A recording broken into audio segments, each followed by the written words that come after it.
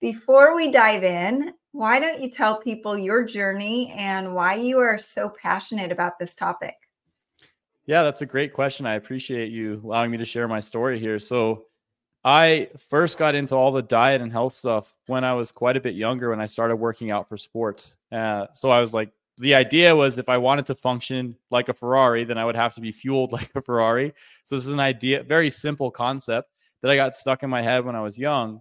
And then that led me through trying a variety of different diets, trying to parse these different components out, figure out what works. Is it plant-based? Is it paleo? Is it keto? Is it vegan? Is it intermittent fasting?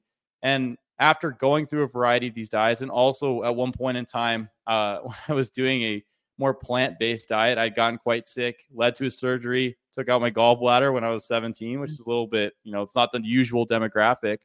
And then from there, it's been, picking up the pieces from that surgery and then trying to figure out what actually works.